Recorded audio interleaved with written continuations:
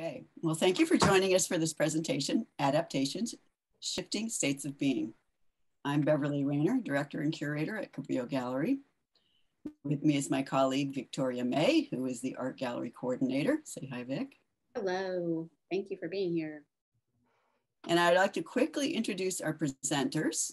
And each of you, as I said, please say hello when I mention your name.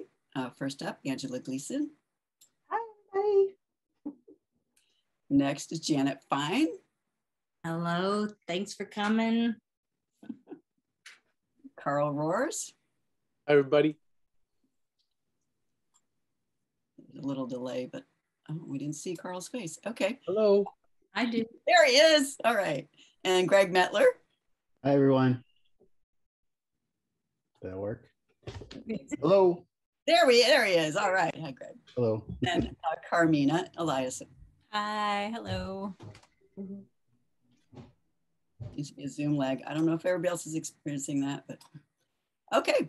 So let's get started. Every year, Cabrillo Gallery presents an art faculty exhibition. Sometimes it's a sabbatical show. Sometimes it's an exhibition that honors recent retirees. But most often it's a group show of all faculty and staff. This year's faculty exhibition is titled Adaptations.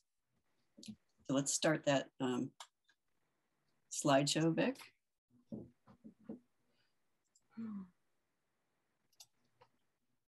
Okay. I just need to arrange some things on my screen and we can get going. All right. So there are over 30 artists in this exhibition who are staff or current or retired faculty in the art, photography, and art history programs at Cabrillo College. Their work covers a wide range of media, disciplines, and subjects, just like our arts program does. This exhibition gives our educators and support staff a chance to share their insights into their artistic practice with the Cabrillo students that they mentor and the community at large. Artists as creative people are natural problem solvers. We constantly find novel solutions to challenges that come up as we conceptualize and materialize our artwork.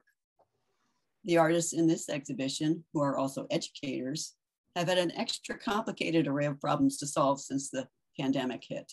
They had to adapt to teaching art online at the start of 2020, which was not easy.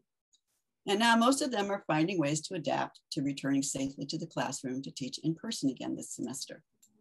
So they're definitely well practiced in the art of making creative adaptations to the ever-changing circumstances we find ourselves facing these days. Next slide. If you'd like to see the Adaptations exhibition, the exhibition is online only. You can see it on our website, and Victoria has put the links in this slide, but also she'll have them in the chat. And you can also follow us on Instagram and Facebook, and Victoria does lovely posts for individual and groups of artworks for the show weekly. I also want to let you know what's coming up at the gallery. Our next exhibition is Moving Images, Pause, Restart, a juried online exhibition of video shorts. The juror is Clark Buckner. He's the director of Telematic Gallery and Media Arts Production in San Francisco. The online exhibition opens on October 4th. Clark will be presenting a juror's talk on Saturday, October 16th at 4 o'clock to offer his perspectives on the work in the exhibition, all of which addresses the idea of restarting life with renewed purpose after being thrown off track by life-shaking events. The link to register is on the exhibition page on our website. Our final exhibition this semester is the ever popular 12 by 12 Open Invitational. Many of you are familiar with that, but if you're not, it's an open call and everyone is welcome to include their work in the show. We're hoping to have it in person in the gallery this year. We have our fingers crossed that forces beyond our control won't prevent that from happening again like they did last year. If you want to keep up with all of our programming, but you're not receiving our email newsletters, there's a form on our website homepage where you can subscribe to get all the latest updates on our gallery event exhibitions and talks. Today's talk is titled Adaptations, Shifting States of Being. This is the final of 3 artist talks for the Adaptations exhibition. A recording of the first talk is available to view on our website now, and the second talk, as well as this one, will also be posted there soon. In today's talk, 5 artists will discuss their work in the exhibition that explores the themes of identity and portraiture through representation, gesture, symbolism, and storytelling. Their work reflects a variety of states of being that affect all of humanity: freedom and longing, sense of place and purpose, questioning and frustration, self-reflection and acceptance. Next slide. And now I'd like to introduce our first artist, Angela Gleason. Angela has a Master of Fine Arts in Jewelry and Metalsmithing from Central Washington University in Ellensburg, Washington.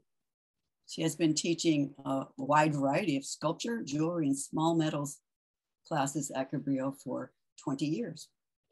Take it away, Angela. Hey, thanks everybody. I sort of feel like this is how I spent my summer or how I got through COVID. So the way that I work sometimes is I start with a very general idea, and I had some free time this summer and I thought, I'm really fascinated with ornamental iron. And so I decided to focus on just playing with techniques, and I didn't really have a very strong idea, although it's a really great metaphor for life and being locked in, and especially in COVID. So these are a pair of earrings that I made where I was playing with. One of the things I noticed about ornamental iron is so rhythmic and perfect and repeating. It's like fancy gates. I take pictures of them all over the world. And so when I travel, so this was playing with the idea of implying ornament, but being really crazy and a little bit wonky rather than very symmetric and perfect. And so next. That led to, it was kind of interesting. I also was starting with the idea of just a face mask. I pictured a whole headpiece of the whole safety issues with COVID and the wearing a mask, and maybe my mask needs jewelry. And so that eventually the ideas start taking over, and they kind of direct me. So I started playing with really small ornamental gates. And this is a brooch that's about maybe 3 inches tall. And I ended up making these gates, and I was still not really specific about what I was doing, but gates to me they're meant to keep people out as well as keep people in. And so sometimes I think that the feeling of being locked in a prison rather than a fortress to protect you. And so it was a lot about the emotions I was going through with this whole COVID lockdown and this feeling of being trapped, but yet also really excited to have time, open-ended time. So this one, the gates are closed, and I found this while I was doing this process. I found these tin types, this old tin type of 2 women who are in these really big dresses, and they look really restricted, and their gates are closed and they're safe. And that's the title of the piece.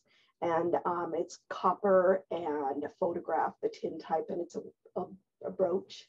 And these pieces aren't in the Cabrillo show, but they're to show down at Pajaro Valley Arts right now.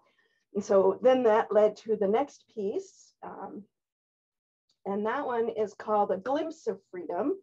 And I found this other photograph with these 2 women as well. And part of the idea of them having a little more freedom. They're laughing rather than being quite so staid. Of course, for a tin type, you have to hold still. So that might be why people looked so severe back then. Anyway, these 2 women are happy and smiling, but it's just a glimpse of freedom. The gates just barely opening, and it was they're still wearing dresses and being kind of proper, which is my whole life. I would say my adult life has really just been about freedom and about fighting for my freedom and your freedom and everybody who wants freedom, and all the responsibility that goes with that is just fine with me, and the consequences of having choices and being free. So this one was A Glimpse of Freedom. And then the next one, I went a little crazy, and I thought this is what freedom is to me, is being in color and being dressed crazy. And this is my partner, Shelly, and I. And the gates are wide open, and it's just sort of, and there's stairs that lead out. And that was kind of a fun process of taking that And it was kind of accidental at the end. The two first photographs led me to look for a photograph, and I ended up finding this. Shelley found this great one of us, which is Daniela and Kim have a plaid party on New Year's Day. And so anyway, it was just silly and playful and free and no dresses. So next. And this was a piece along the way. I was also working when I first had to teach in person. I was terrified. I thought I couldn't do it. So I took a class from someone else and I learned this tinkering process. And so it's a weaving process that Ellen Weiss taught me. And you're basically weaving a little basket, but I did it upside down so it could be a bird cage. And I've always thought the bird cages, the idea of a bird just kind of scares me. So in a cage. Anyway, so this one is called Flight, and it was just sort of a celebration of the bird getting to escape, which is I'm voting for that. And that's made out of silver, and it's a necklace. It's only a couple inches tall. It's quite wearable. And then the last picture was what I originally started was to make a mask. And then as the summer was winding up, I ended up grabbing all these pieces that I'd been making. And I made this piece, which is actually just much more of the traditional ornamental look. And that's copper wire as well. And it is called a listening device for a mansplainer. And sort of, my work usually has a lot of humor in it. And it's been difficult. First, the 4 years of the last president were really hard to find anything that was humorous. And then COVID was hard to I have a sense of humor. So at the end, I was able to really tap into my sense of humor and make this wearable piece that is a muzzle so that some people would maybe let other people talk and you could listen more. So that is what I did with my summer of 21. Thanks. Thank you, Angela. Do you have anything else? Nope, that's what I did with myself. I did make this too. This one's this is a necklace that would ward off the evil eye. It has a big eye in the middle. Nice. It was a very fun experiment and playful summer. So that's great. It's nice to be able to play. Definitely. Thank you. All right. All right, next up is Janet Fine. Janet has a BA in art with an emphasis on photography at UC Santa Cruz and did a 5th year there in the art program. She has been the Cabrillo Photography Department lab coordinator, yay Janet, for 24 years and also teaches combined process photography. Take it away, Janet. Thanks, Vic and Beverly for organizing a great show and these great talks. And thank you all for coming. How many of you out there have had insomnia in the past year, 2 years, 6 years? It's been a hard time where it's kind of a battle of your mind. It plays a track and then you think, no, don't play that, too depressing. And you try and change gears, but pretty soon you realize that every avenue leads downhill. So this is my ceiling now. I was lucky enough to land in my good friend's garage unit after being evicted last year. And these are the glow-in-the-dark stars that came with my new digs. They are my nightscape if my eyes are open. When they are shut though, it bounces around from personal, like, how can I afford a freaking home in this town that I love, or to political, social, global, etc. I'm sure most of you know this drill. But when I'm lucky, art ideas float into my head like a lifeline and they pull me up out of this downward spiral. So this triptych came all a little bit angsty.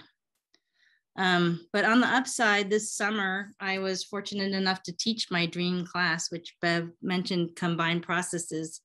It's a class I've been excitedly imagining for a while now, pre-COVID, and I put everything I had into it. And we had such a fabulous group of students and had so much fun. We played all summer. But the piece of the show, Optic Nerves, is evidence of being inspired by teaching. And for those of you who aren't familiar with cyanotype in the piece, cyanotype is one of the oldest photo processes around, and it's a liquid emulsion that you can paint on art paper, fabric, wood, and you expose it in the sun and rinse it in water. So it's very accessible. And here you can see, you can tone it in tea or coffee. But basically here I am making it's a contact negative, but you can also do a photogram, and where the sun hits is bright blue, and where the sun does not hit, it washes away to the white in the water. So here's another part of it, and it's really magical to wash it, wash.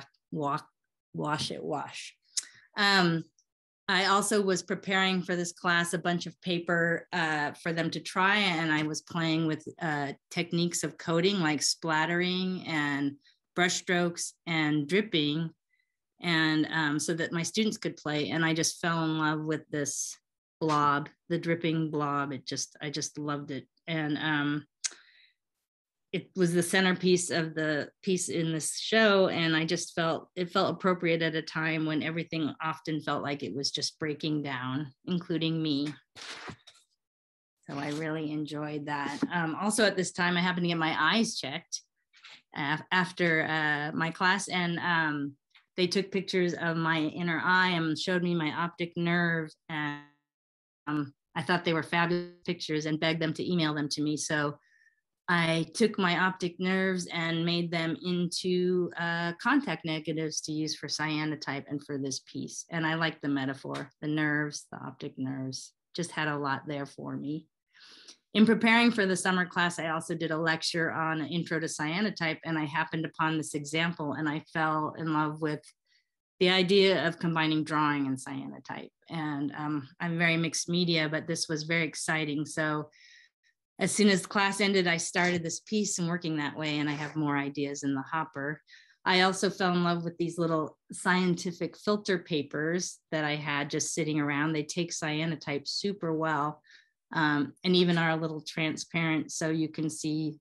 I love doing double-sided cyanotypes, so you can kind of see two images at once, and I thought they were beautiful.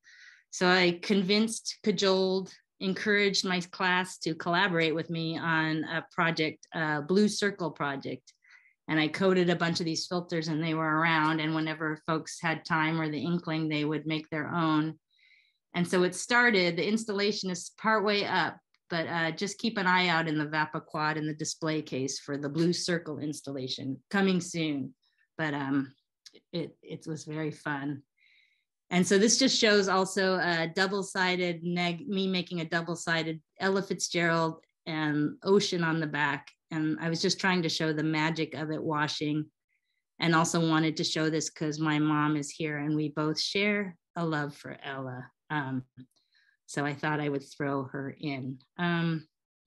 So for this piece, I did so many iterations of these 3 panels, and these are just the ones that I like the best, but it's kind of just the beginning of some new work. So thank you, and nothing like a video to keep me in my 5 minutes. So thanks, you guys.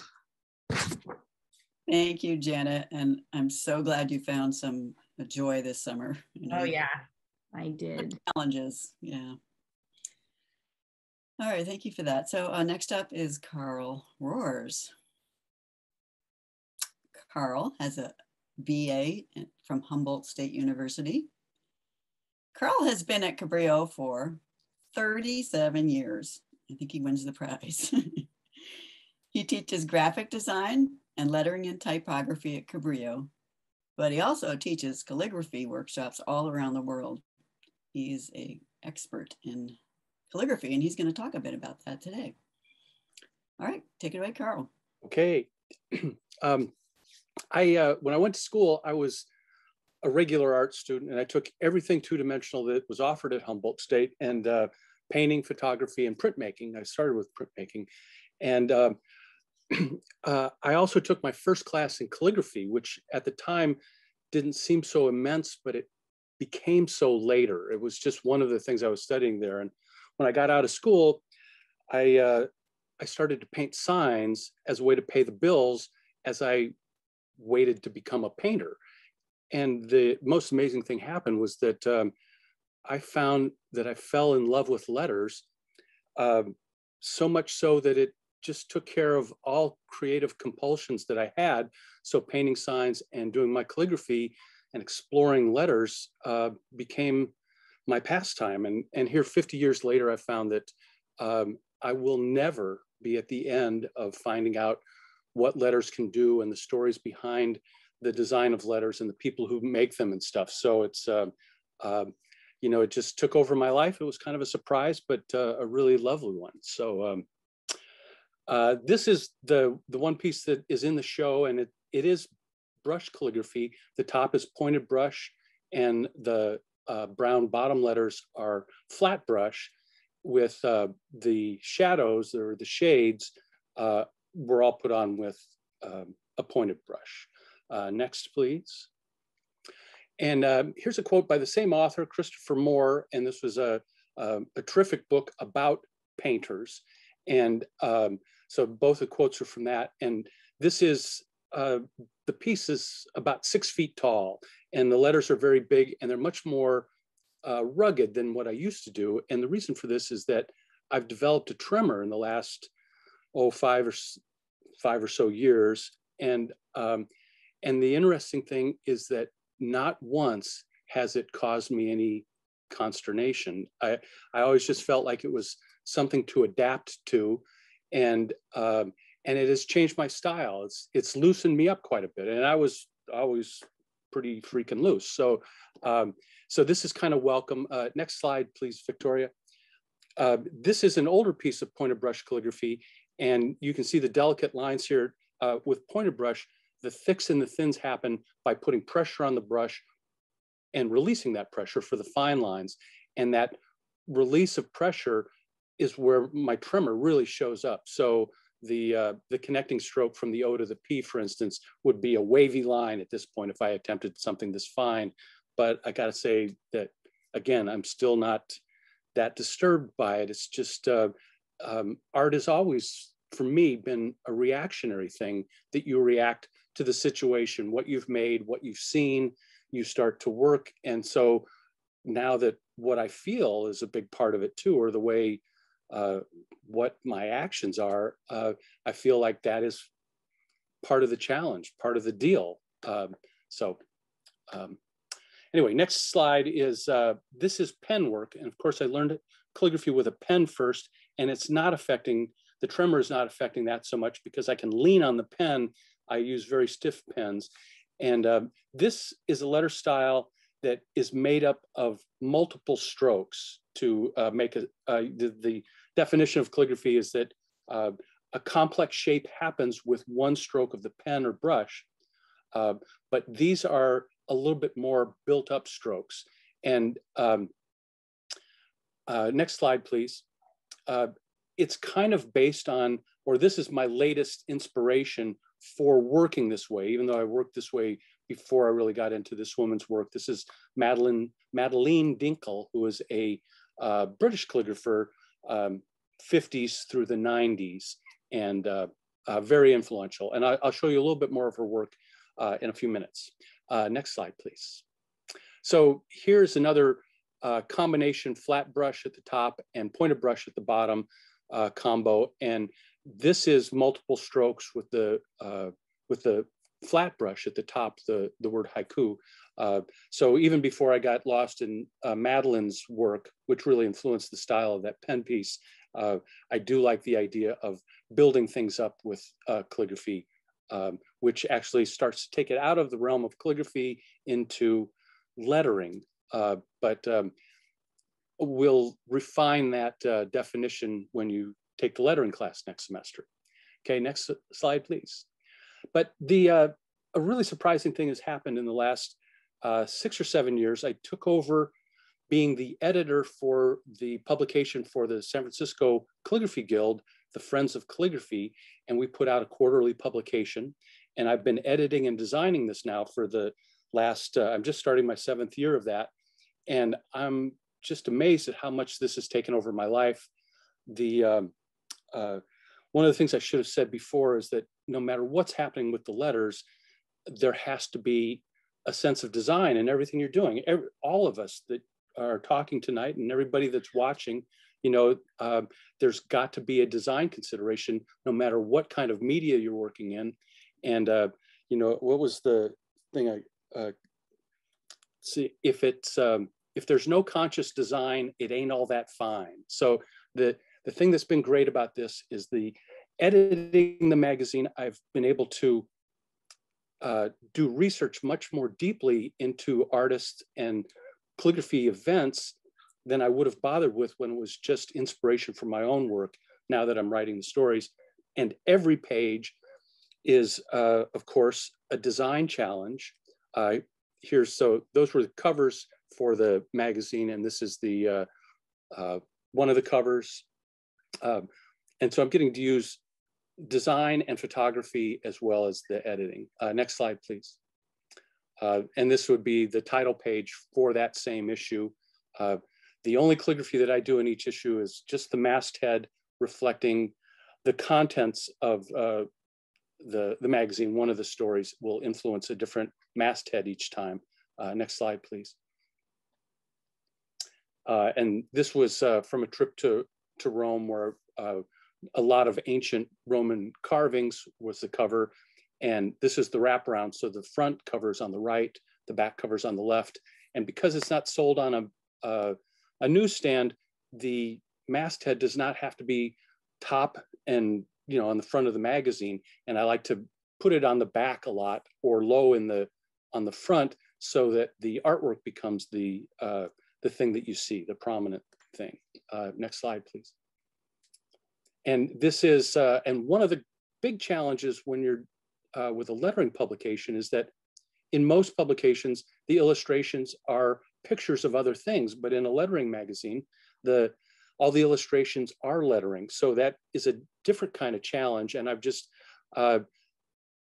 been loving being submerged in the idea of creating collages of lettering artists' work, usually more simple than this, but this is Madeleine Dinkel's work again. So you can see how far-ranging the scale of her work was, the scope of her work.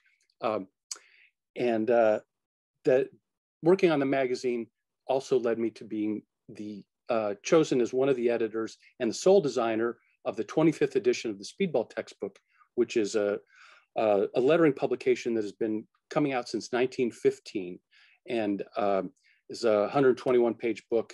And it was also enormously satisfying. So my COVID experience has been partially writing and designing this book, as well as the last 5 or 6 issues of the magazine. And it has nearly supplanted making letters in my interests. So that's my story. Thank you, Carl. I learned a lot. Next up is Greg Mettler. Greg has a degree in biology with a minor in art from Humboldt State University. Really? And he has an MFA from photography from San Jose State University. He's been an instructor at Cabrillo for 13 years. He teaches photography, video, and the history of photography. And he is the co-chair of the photography department. You're up next, Greg. Yes, Carl, I went to Humboldt. I heard you back there, so we have that in common. This image is the one that I submitted in the exhibition. And I wanted to pick something that was current, something that was kind of along the lines of the aesthetic that I've been working with lately. And this image goes along with a video that I created recently. And I can talk about that real quick on the next slide, I think. So there's a video that I created that's composed entirely of cyanotypes, and it's 1 minute long, and it's about almost 1,000 cyanotypes. And I'll put a link in the chat so you guys can check it out if you want. But I'm having an exhibition in February, and so I have that black and white print, the first one you looked at, that goes along with this image. So I'm going to show all the cyanotypes, and then there'll be a video installation where you can watch the moving cyanotype, and then the black and white image will be on the wall. So I shot it at the same time.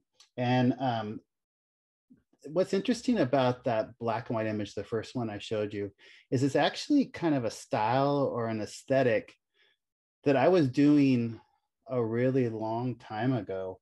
If we go to the next slide.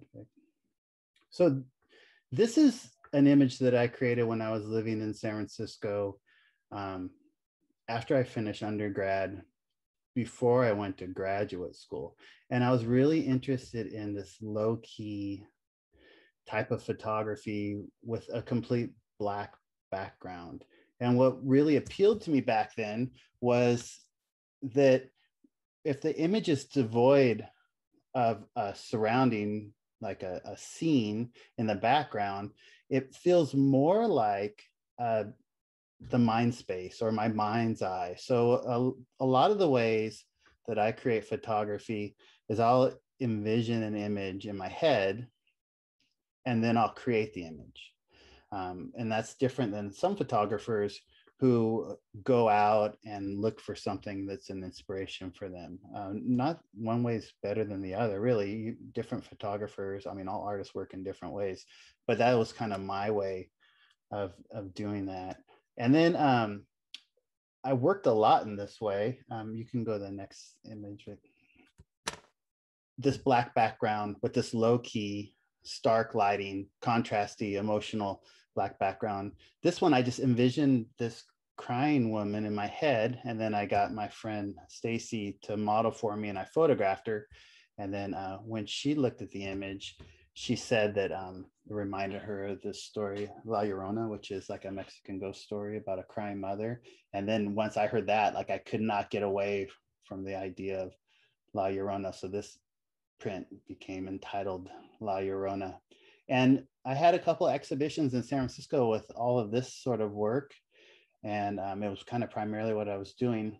But then I went into graduate school and I shifted a lot in terms of the type of work that I created.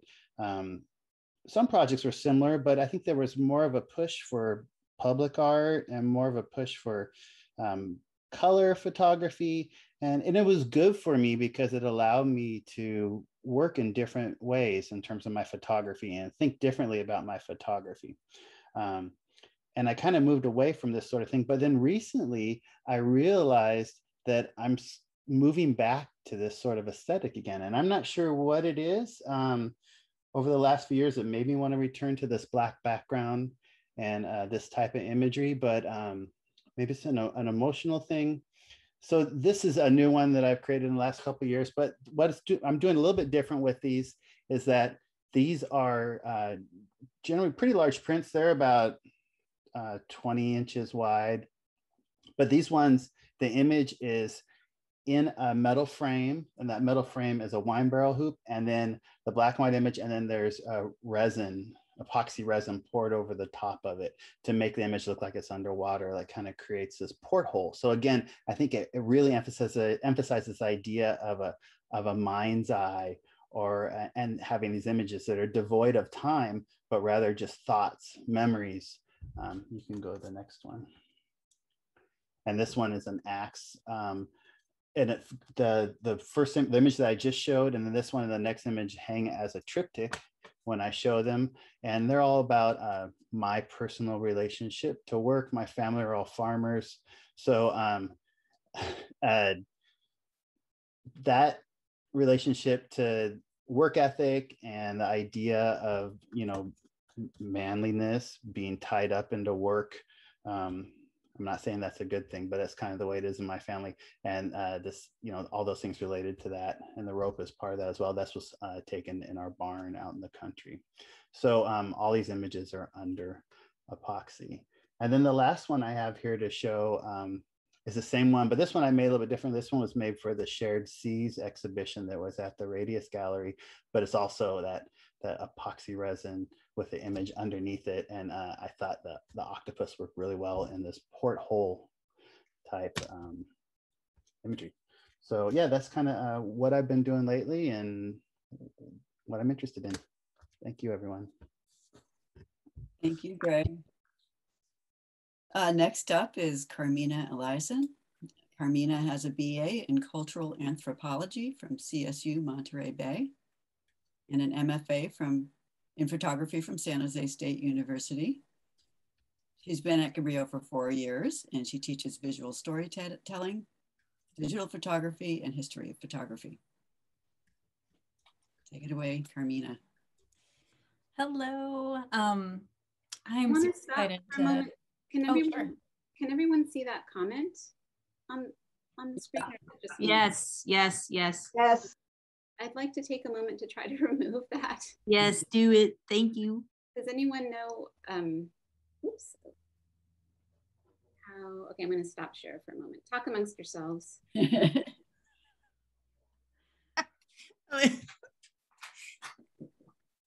Thanks for getting rid of it. It was really annoying.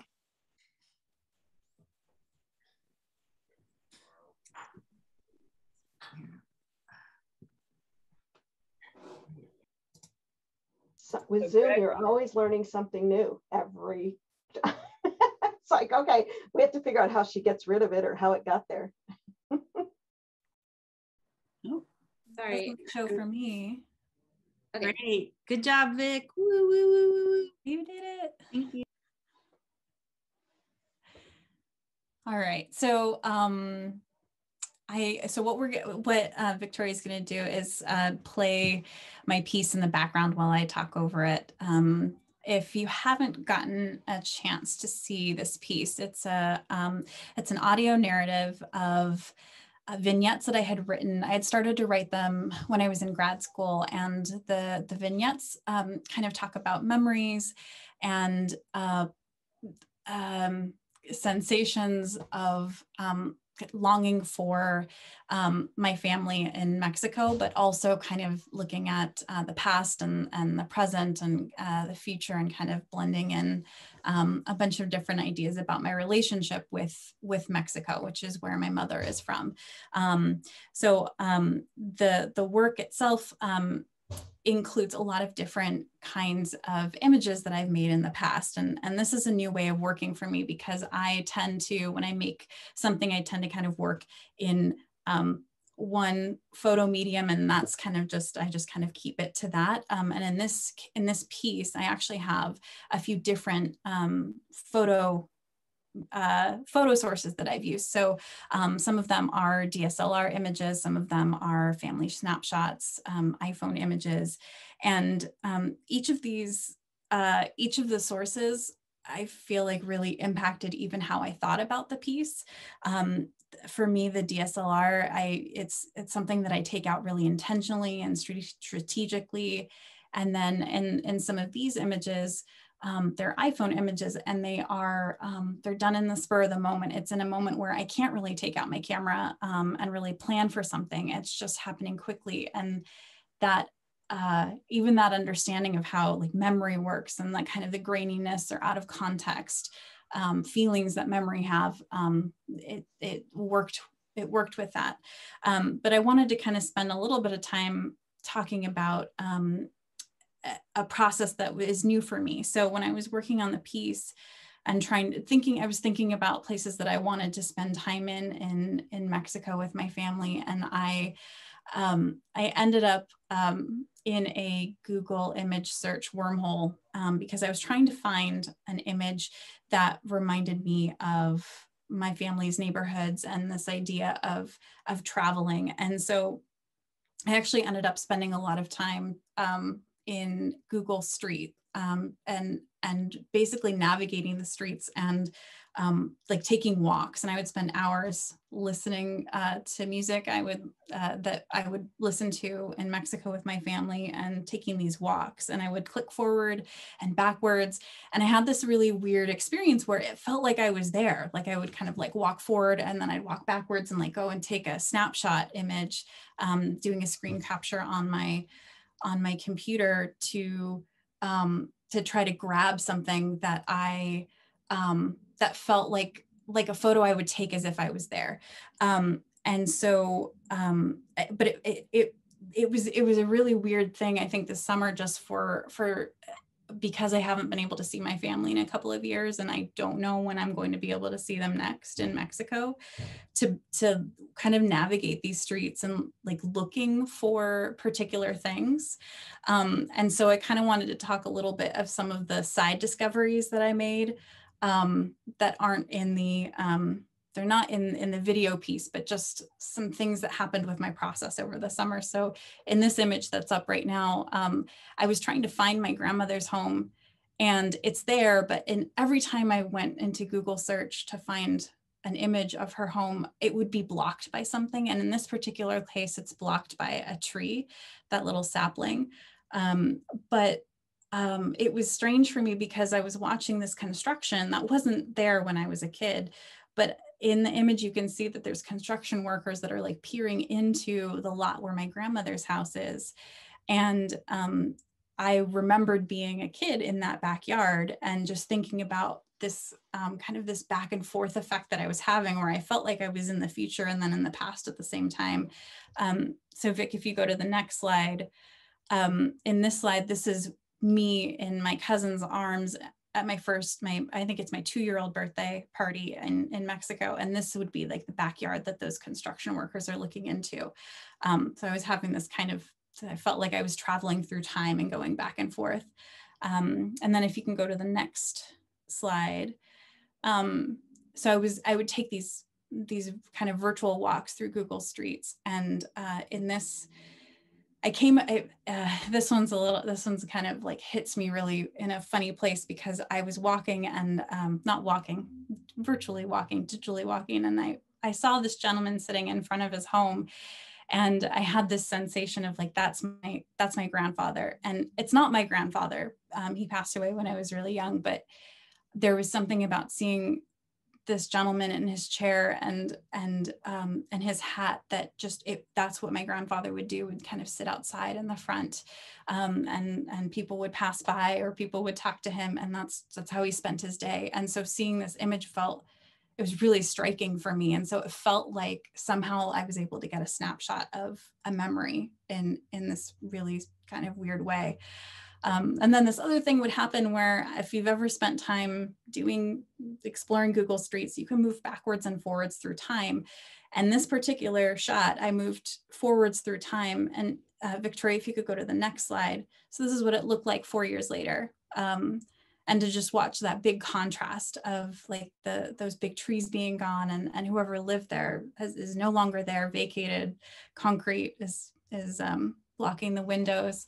And then if you go to the next slide, then it's basically a wall that a business has taken up that particular corner, and then the ice cream store is still there, and they've taken over part of the wall. But I wanted to just show all of those because it's a new process for me in working this way, because I couldn't go and visit my family in Mexico the last couple of years, and then that this ended up becoming my way of being able to kind of connect and be with them this year, but by time traveling. So those are the big highlights of what I wanted to share with you about my process. And I'm happy to talk more if anybody wants to message me or email me. This is something I think will end up becoming future work. All right, thank you, Carmina. That was really interesting. I love the idea of where you really felt like you were walking through these spaces and referring to it as time travel. At the same time, you're traveling through space in a virtual way, and traveling through time back to your memories and impressions of Mexico. It's just beautiful. I'm looking forward to seeing more of it. And I really do recommend to all of you to go see the video in the show. It's really beautiful. Carmina talks over it. All right, well, thanks to all of you. That was really wonderful. Again, if you want to, you may visit the online exhibition at our website, or follow us on Instagram and Facebook, or subscribe to our email newsletter to keep up with what we're doing. And the links are all in the chat and on this slide, but easier to get to in the chat. All right, next slide. So now it's time for Q&A. So you can feel free to either enter questions into the chat if you don't want to talk out loud, or raise your hand and unmute yourself when you're called upon and speak your question out loud. And to unmute yourself, if you don't know how, there's a vertical row of dots in the upper right of your picture. Click on those and you will be able to click on unmute. All right, thank you very much. And we're going to start up now with questions. Does anybody have a question? I do, Virginia. I didn't quite catch what, I think it was Janet when she was talking about cyanotypes, mixing it with drawing, that she referred to it with some kind of a title of the name of the technique. What was that called? Oh shoot, Dave, sorry. We have two computers because our internet's not being great. No, I didn't. There was no title. It's just that I like, since you could do that you could do it on art paper, that you can easily combine drawing and cyanotype in many ways. So. Oh, okay. Thank you. Mm-hmm. Does anybody else have a question?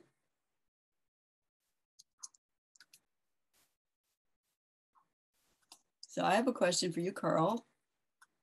Yeah. So on the piece that's in the show, and I don't want to try quoting it myself because I can't really remember exactly what it says, but I know it has something to do with painters and being useless. So I was just wondering if the quote in the show has any special significance to you, since you were hoping to be a painter when you went to college. Well, no, but it did tie in when I started thinking about what we were going to talk about tonight.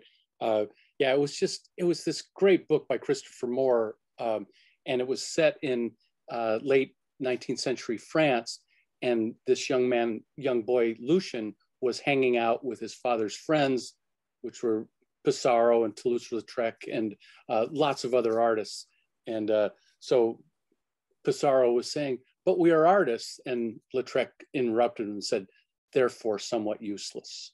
So I just thought it was funny. That's great.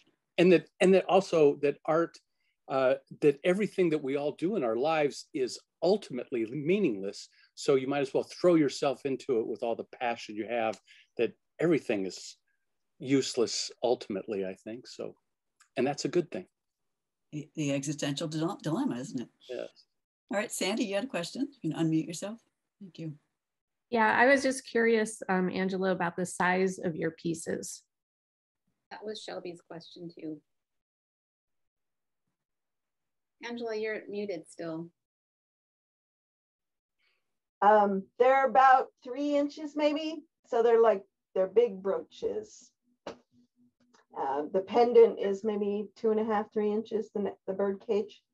So they're sort of functional if you were in the mood to wear something a little big. Thanks. All right, are there any other questions? You can raise your hand physically or raise your hand virtually with a little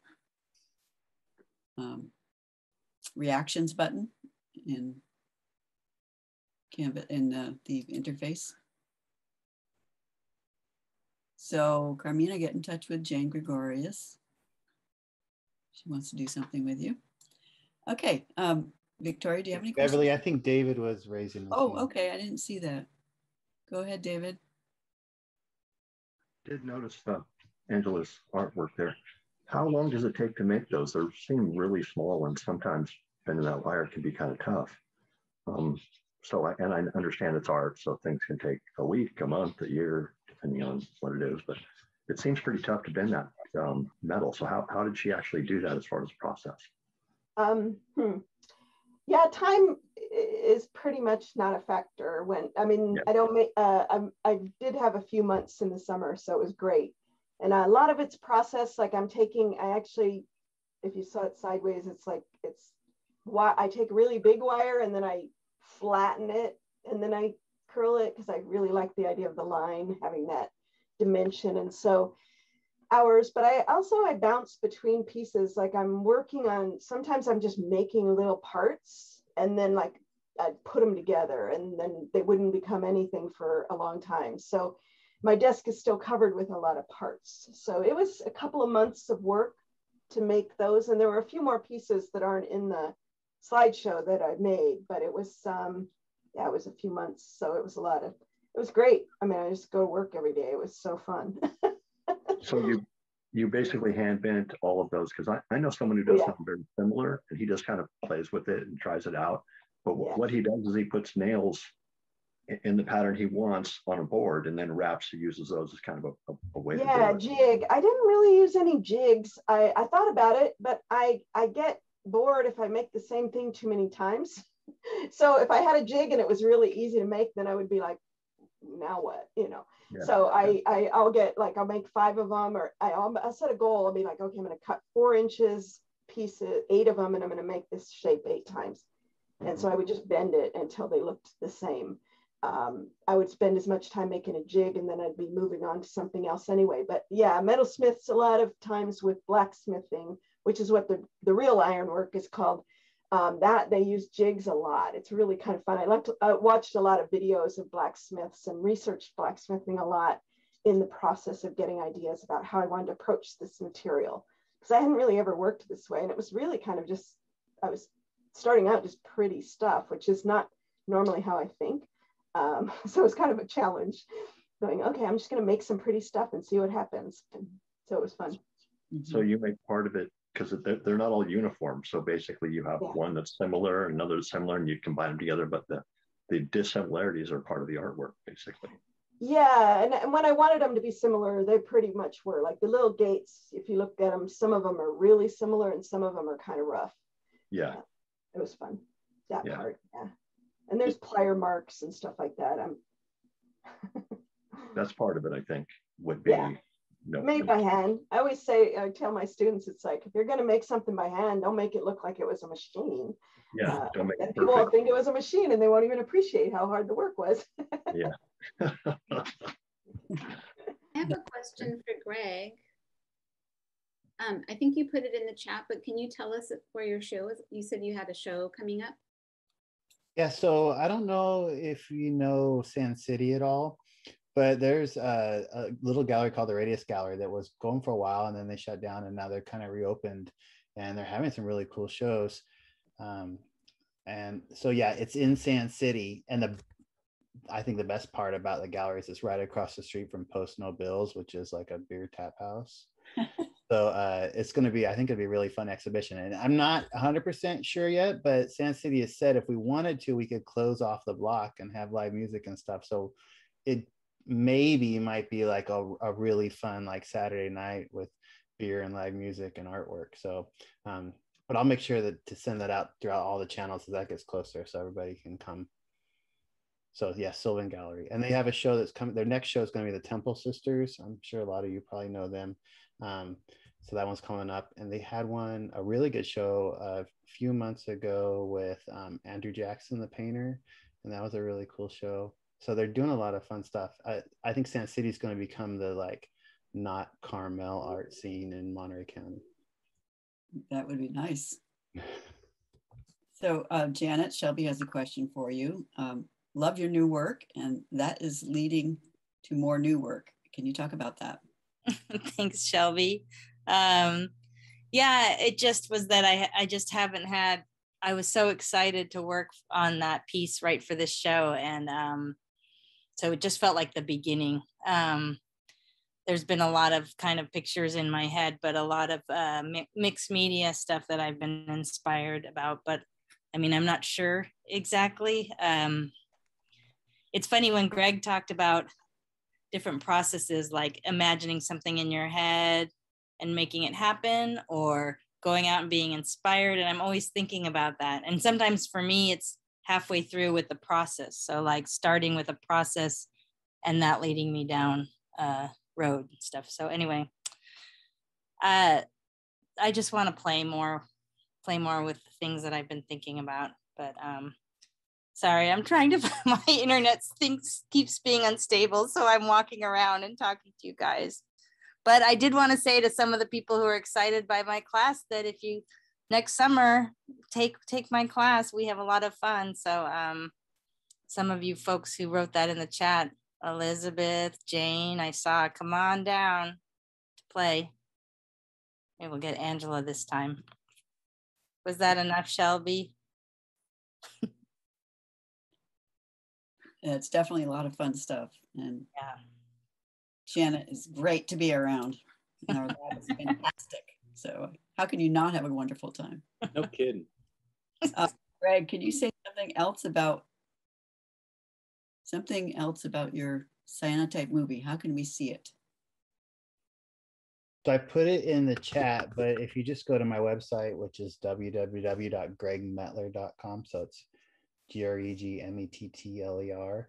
It's on my website, and then if you click on it, it just links to, it's up on the YouTube video, and you can watch it that way, so you can watch it entirely.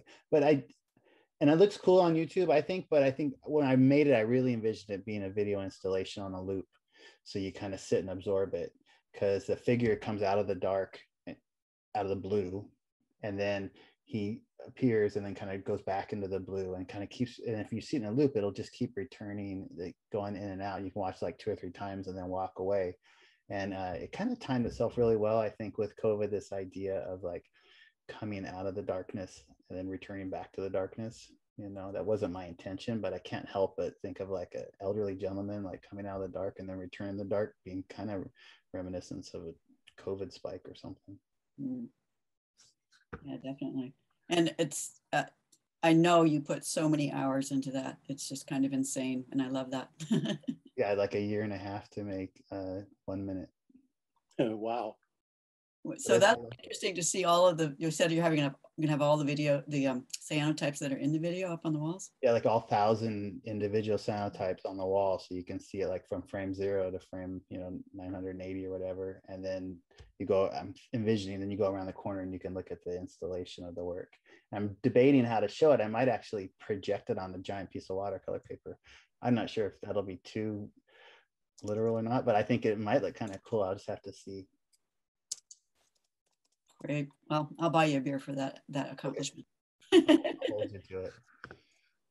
Carmina, speaking of what your work might lead to, you say you really want to pursue this more, and I can see how it could take you in all kinds of paths. Are you thinking of making more videos with it?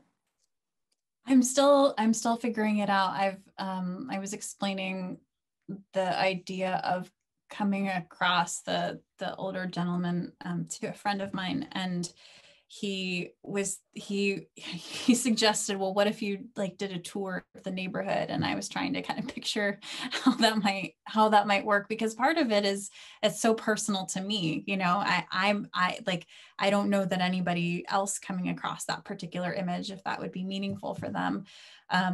But the idea of I keep wanting to go back. I had to cut myself off this summer from doing these street walks in Monterrey on my computer, because I would just like kind of keep going back, and I kind of kept feeling like I was searching for something, and I would go, oh, what about that place I went to that one time? And so I would do it. And I think part of it too is when I visit, I'm not allowed to explore the city by myself. My family won't. They have to go with me if I'm going somewhere. That there is a bit of an element of there are kidnappings that sometimes happen. So it's a big city, and there's things, and so they worry about me, understandably. But I'm not allowed to navigate on my own, so it's interesting as an adult to actually be allowed to navigate via Google Streets, and I can see things and go places that I wouldn't have been able to just do by myself. So I think I've thought about maybe journaling, or kind of continuing with the snapshots, or looking for particular things and kind of seeing what happens on these like self-guided tours of the city. Mm-hmm. Yeah, interesting. And I don't know if you saw, Greg, but Carl, in stark contrast, all the time you put into that video has made the question, is there a cyanotype filter for the iPhone? So I'm sure there is. Can laugh at that.